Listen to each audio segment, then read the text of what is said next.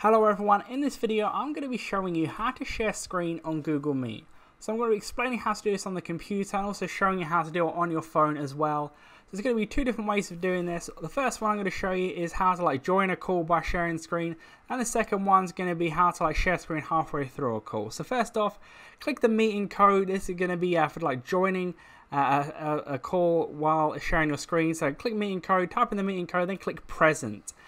For the first one if you want to join the call. Then if you're already in a call, you need to leave the call to actually do this, to kind of back out of it, and then you're going to want to rejoin it. So click on your meeting, you want to click on that, and then when you're there you want to click present. That's halfway through the meeting. You just want to click this present button. Then it's going to bring up this about share screen. You're going to want to click continue for this part, and then it's going to bring up this type of thing if you're on your phone, same type of thing on the PC. You want to click start broadcast.